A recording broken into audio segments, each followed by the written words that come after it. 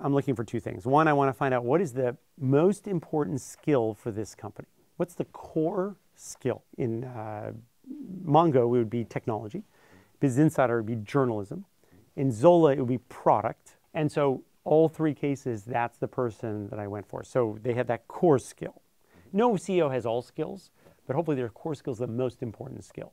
And so I wouldn't do those without technical co-founders who right away could say, yes, we also think it's a big problem.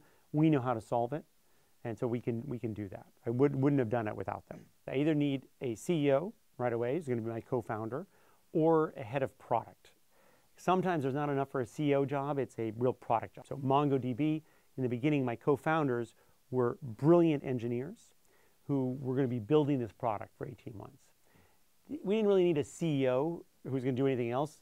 Everyone had to be coding for the first 18 months. And that is part of your team, whether that comes in the idea or whether you go get that person. Like I couldn't have done Business Insider without someone like Henry Blodgett. I had the idea, but the idea was very simple. It's a business site.